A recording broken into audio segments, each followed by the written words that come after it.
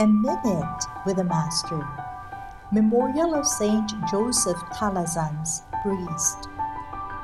The tenants said to one another, "This is the one who is to inherit the vineyard.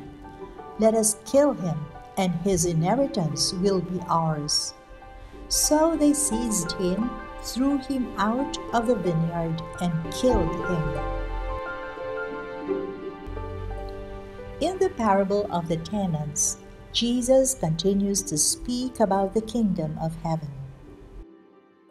The vineyard is the world where the servants who represent the prophets were sent.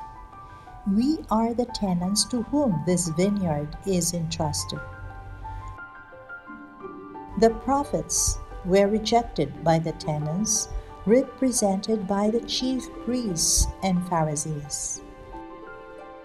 And the Son who was sent refers to Jesus, who was seized and killed.